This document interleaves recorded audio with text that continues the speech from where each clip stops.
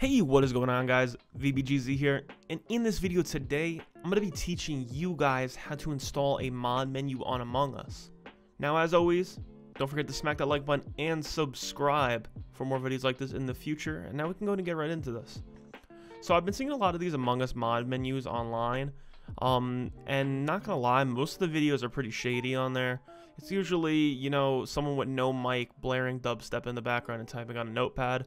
So I want to make a quick and easy tutorial for you guys to install this mod menu because it is pretty easy. So the first thing I want to go ahead and do is download BlueStacks right here. It's an Android emulator, so it's basically a phone on your computer. You can do pretty much anything an Android phone could do. You're just going to go ahead and install that. And then you're going to want to go ahead and go to the MediaFire link that I'm going to leave in the description and download this Among Us right here. Now, this is not a virus, guys. Promise me I would never try to do that to you guys. I'm completely 100% legit, and I'll even run it just to make sure for you guys. And what you're going to want to do once you have these two things installed is go ahead and open up BlueStacks right here.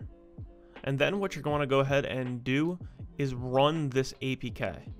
So if you double click on it, here, I'll show you guys. I'm going to uninstall my current version of Among Us.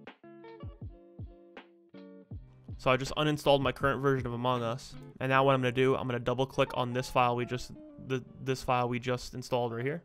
Just go ahead and double click it. It'll say installing APK, and it's going to go ahead and install on BlueStacks right here. Just to show you guys this is not a virus. Once again, I would never try to put a virus on your guys' computer. And as you can see, it's done. Just go ahead and click on it, and sometimes it'll pop up with this right here telling you that it needs to overlay. Just go ahead and click it and it'll turn it on. Then you got to back out of Among Us and then click on it again. And sometimes it does take a little bit longer to load up than it normally would because it's running off of your, GPU and stuff, because this is just a whole nother device on your computer.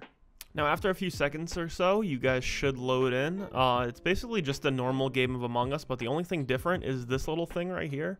This is your mod menu, so you're going to want to click on it. And right here, you have all your options to do a bunch of stuff. And you could also minimize it right here. You could just go into any online game, and let's see if we can actually get lucky and get into one on first try. Now, as you can see, we are in. Now, some of the mods don't work for this. And, it's actually listed on here which ones don't, work. So, for example, this one right here, the no kill cooldown, it's detected, so... I actually tried this before and I killed multiple people in a short amount of time, and it actually banned me from the lobby. So this doesn't work, and as you can see right here, repair sabotage is broken. So I'm sure these issues will be fixed, as development goes on. I'll make sure to keep you guys updated on this. Now, to address another problem that I was having, where if you click on the game and it crashes as soon as you start it up, to fix that, what you're going to want to go ahead and do is click on the little cog down here. Go to engine and turn your graphics render to DirectX. For some reason, it always crashes when it's on OpenGL, for me at least. So if you guys are having that problem where it crashes as soon as you open up, turn it to DirectX. And if you guys want it to run a little bit smoother, you could always, up your CPU, and you could also, boost your dedicated RAM right here. I have mine set to 2 GB because I feel like that's enough. And four cores for just one game is a little bit overkill, so I just have it set to 1. So anyway, I hope you guys really did enjoy. Don't forget to smack that like button and subscribe. Once again, it does so much for the channel.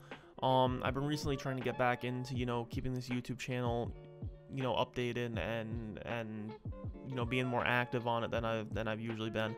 So if you guys could once again smack that subscribe button, it would mean a lot to me.